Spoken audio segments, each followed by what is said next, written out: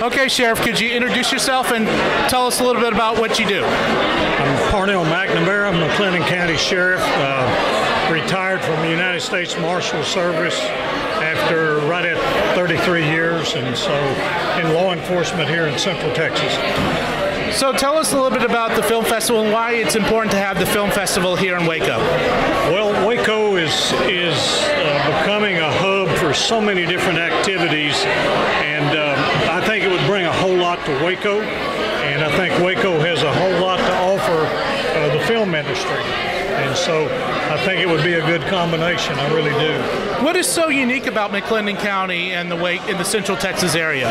What do you love about this area? I grew up here, fifth generation. My family goes back to the 1870s here. This year is 119 years that our family's been in law enforcement here in Central Texas. So I love the people. They're wonderful people, close-knit.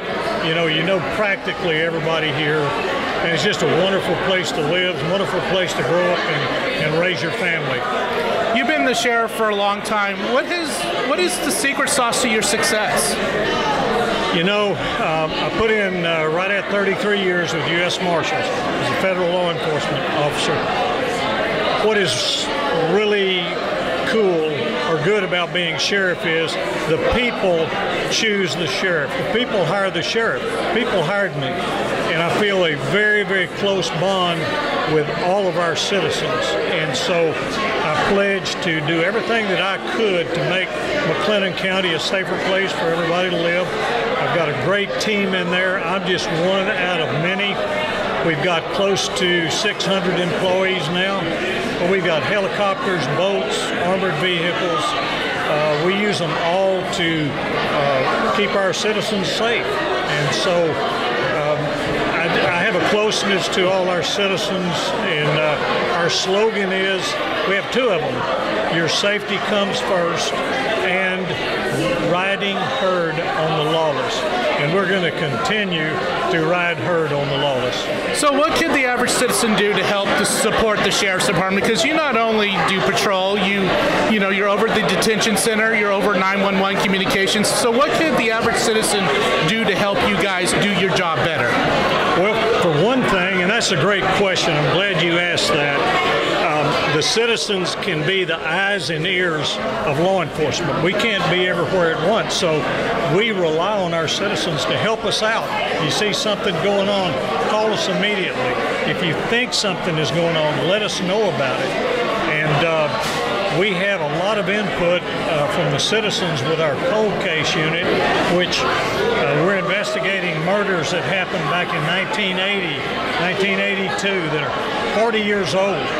And we're able to go out of state because of contributions that the citizens give to our cold case unit for airfare, motel rooms. We just had two of our officers get back today from Detroit interviewing people up there that were involved in a murder here in 1980. So the citizens are helping the sheriff's office immensely. We couldn't do the job that we do without the citizens' support that they give us. So you talked about, you have an air support unit, you have boats now. Talk to me about, law enforcement changing over the last 20 years. What has changed about law enforcement? Well, a lot has changed, as you can tell, especially when I started in 1970. This is the 51st year that I've been in law enforcement. Last October was 50 years, so you'd think by now I'd have better sense than this, but I'm still in the fight. Technology has helped us a lot. Computer systems, we can track people down. DNA, we're solving crimes that could not have been solved years ago through DNA.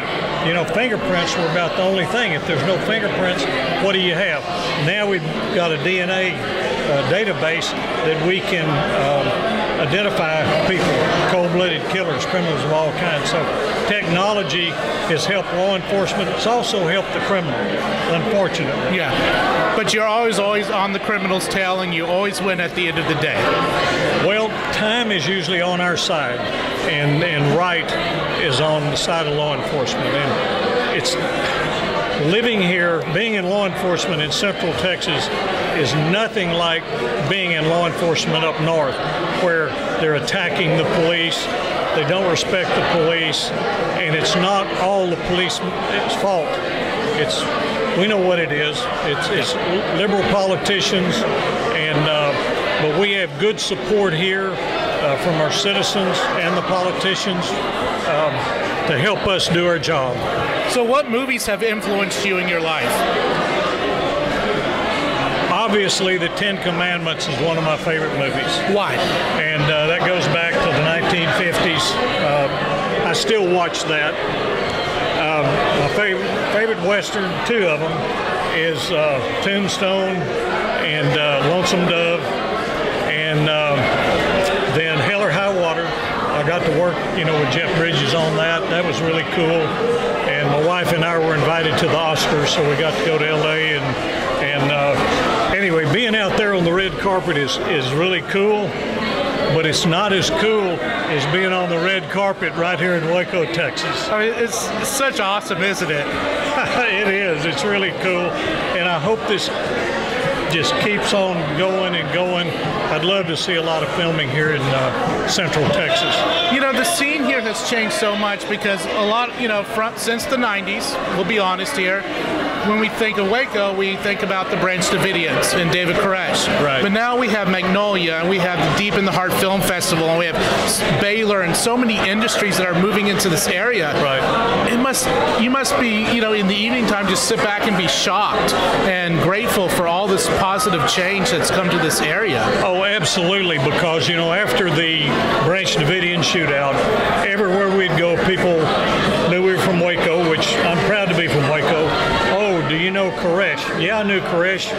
I knew what he was, and now people are asking, do you know Chip and Joanna Gaines? Absolutely, and there's so many good things going on here. We've got Baylor University, McLennan Community College, TSTC. There's so many good things going on here, and this is really cool, this film festival. And I hope it keeps going. And if someone wanted to film in McLennan County, who should they contact with in your office to get assistance, whether it be law enforcement assistance or consulting? Call me. I'll get it done. Absolutely. We'll be there to help y'all, whatever you need. And another one of my favorite movies is Wind River. Why? It's just a good story. It's a good mystery. Taylor Sheridan is my cousin. He produces Yellowstone and all that. So I'm in constant contact with him. And I just love the Western movies of all kinds. When you're at home, you're relaxing on the weekend with your wife, you're watching television, and you see law enforcement on television and movies, what really irks you? What is the nails on the chalkboard of, stuff, how you guys are portrayed in the media? That's it. The way that law enforcement is portrayed in the media. Our guys are out there every single day fighting the criminals, the hardcore killers and all. I don't know any law enforcement officer that puts a badge and a gun on in the morning and wants to go to work and hurt somebody or kill somebody. I don't know that. You've got lots and lots of law enforcement officers. Are you going to get a bad egg every once in a while? Yeah, you are. But you're going to get a bad doctor. You're going to get a bad lawyer at a big pool. So that's what bothers me so bad, is to see all law enforcement, lumped into one bad basket.